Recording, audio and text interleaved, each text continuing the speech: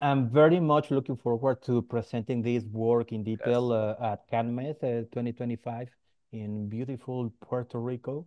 Yes. But it's just a huge database of product effects that we have been accumulating, Benjamin, from different type of different product formats, consumption methods, and consumption amounts, and different type of consumers that have consumed those type of Mm, products. But we have been doing studies with, for example, with PAX Labs. We conducted a partnership with them in order to study the psychoactive effect levels of live rosin, yeah.